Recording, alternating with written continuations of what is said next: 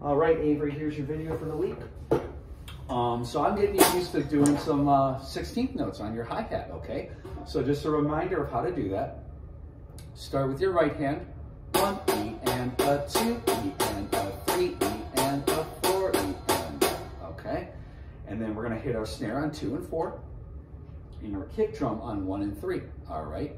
So you got 1 E and a 2 E and a 3 E and a 4 E and a 1 E and a 2 E and a 3 E and a 4 E, okay?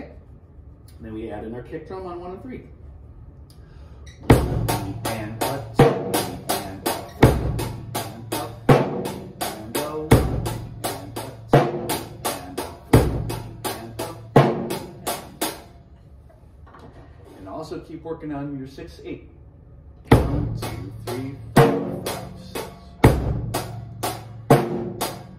All right, and that should keep you busy this week. You did really good this week. I can tell you're practicing a lot. Keep up the good job, Avery.